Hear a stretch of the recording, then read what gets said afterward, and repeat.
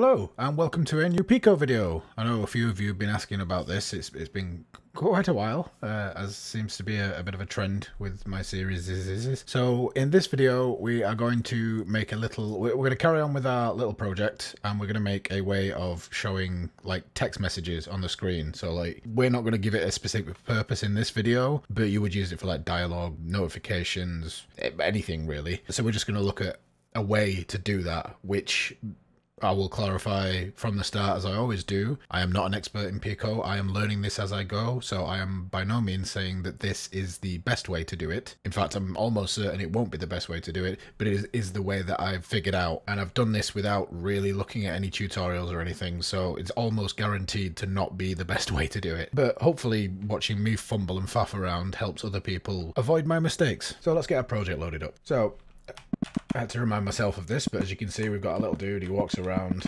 and I think we made it so he can take damage, although nothing happens when you take damage. And that's pretty much it. And we had our little level for here, but we never really did anything else. Maybe that'll be something for probably do a time lapse level or something of you know, making the rest of the level, making this look a little bit better, and also fixing some issues with the tiles, because like right now if I walk down here, you know, you're not supposed to be able to do that. And then you have the opposite problem if you go upwards, you can't get right to the edge. But that's easy enough to fix. It just needs the tiles redrawn a bit more intelligently. But that's not what we're here today. So the first thing we're going to do is we're going to create a new tab. Let's call it game text, and we're going to create a function in here which is going to be called init text, which is fairly self-explanatory. This is just going to be an initialization thing. So before we forget, let's go straight over here and call it.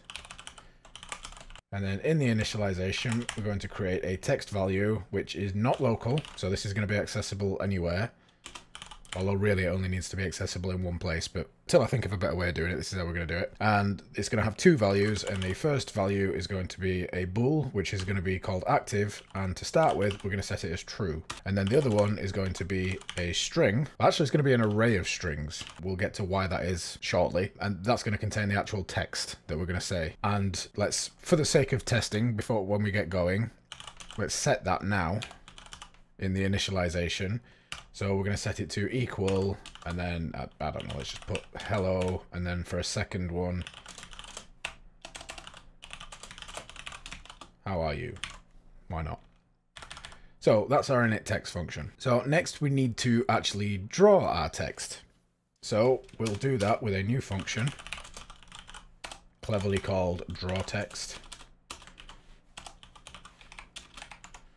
And the first thing we're going to do is we're going to set a load of local variables here to make it easy to get to them. So as in, like, we can just change these values rather than changing them all the way through the code. So x equals 20. X is obviously the x position. And then we have the y position, and that's going to equal 48. I got these values through messing around at what looked sort of roughly right. And then we need a width. No, yeah, well, I'm calling it width, but really it's the way Pico does this is a bit weird. It doesn't, you don't have an X and a Y position and then a width and a height like you would with a Unity text box or anything like that, UI element. You have an X and a Y, and then you have a second X and a Y. So if you move one corner, the other corner stays rooted where it is. And then we want a height, which is going to be 80. Again, it's not height, it's the Y position of the other corner. So first off, let's draw our text box, and to do that we're just going to do two rectangles. One rectangle is going to be a border, and the other one is going to be just the rectangle that we're drawing over the top of. So we'll use rect fill for this, which draws, as you might guess, a filled rectangle. And then we're going to do x minus 2, because this is the border rectangle, y minus 2, and then width plus 2, height plus 2. And then we need to do our other part, the actual rectangle that the text is going to be in. And this is just going to be x, y, width, height, and we need to give it a color.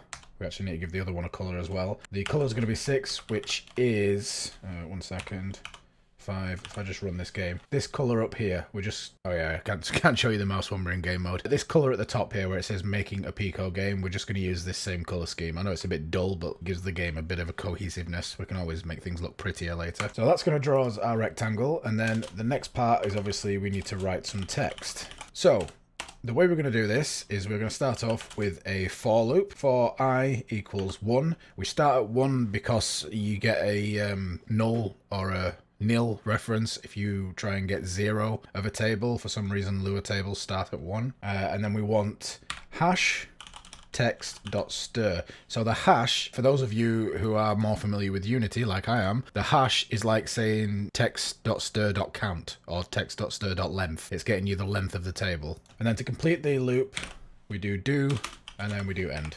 So now that's our for loop. And then inside of here, we're going to say local text equals text.stir, and then get the first of them. And then we're going to say local tx equals x plus 1. I know it's not going to look very necessary to do these as local variables yet, but it will be necessary later on. And then local ty equals y. The plus 1, I should explain this. The plus 1 is padding. So it's just going to give like a pixel worth of padding between the outside of the box and the text itself. And then y is going to be y minus 5 plus I times 6. Now, this minus 5.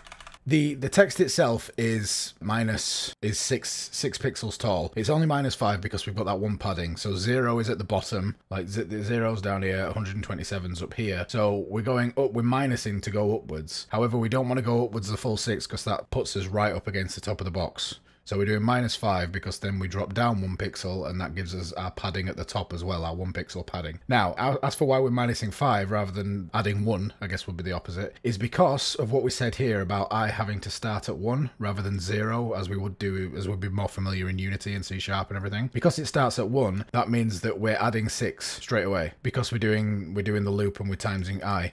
So we need to counter that first one because the first one doesn't want to be 6, the first one wants to be 0. So we're taking 5 away from it, and then any after that will be, you know, added onto it. It'll be next line down, etc. And then we'll print our text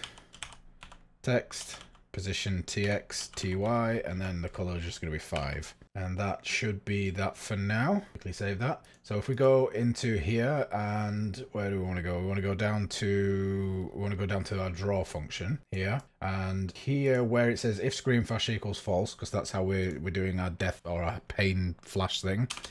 We're going to do it here. So we're going to say if text.active is equal to true, then draw text end. So if we run this now, just delete them unnecessary tabs. There we go. We have our text box. And you can see we can still move around and stuff, but we'll deal with that shortly. So the first thing I want to do is I want to center the text because it looks a bit rough just sat at the side there. So we can do that really, like, surprisingly easy by, if we go to, where is it, here, and instead of setting it to x plus 1, we're going to set tx to 64 minus the length of the text that we're using times 2. And there it's in the center. That simple. So it still looks a bit weird having this massive box and not much text in it.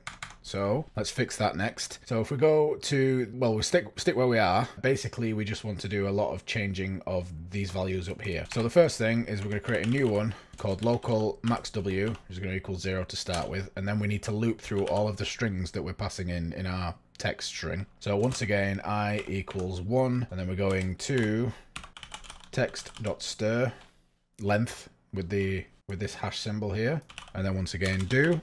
Only this time in our loop we're going to say if the length of text.stir I, this one here is given as the length of the array, so the amount, if we pass in 4 lines of text, this is going to give us 4. This is given as the length of the current string that we're looking at. So if we're looking at the second string in here and it says hi, this is going to return 2 because the length of the string is 2. If it is greater than maxw, which any answer will be to start with because we set maxw to 0, then set maxw to that length. So what this does is it gives us it sets maxw to the length of the longest string that we have passed in. And then down here, I want to change these values. So this top one is going to be quite similar to what we just did for the centering of the text, only it's going to equal minus maxw times 2, and then we want to do minus 1 to account for the border. Y is going to stay the same. We're just going to leave Y at 48. I mean, we could center it, but the centering would work the same way as this. You just need to change a few of the variables. And then for the width, we're going to say x plus, and then we want to do max w times 4. And that's to account for the width of the characters. And now the next one is the number of lines that we're going to have. So we work out the lines here, but that's no good to us up here because obviously we've already done this by the time we get down here. So to do this, we're going to say y plus, and then we want the length of the string times 6. And that should be, there we go. Now our box wraps itself around the text, which is nice. And we can still move around. So let's make it so you can't move around. So if we go to our main loop or our main code and we go up to our loop, at the very top, nice and simple, we're going to say if, let's indent that, if text.active is equal to true, then, and in here, if button, no, there we go, that one. If button, if we press the button, then text.active equals false. And the reason we're doing this is because then we can say down here, return.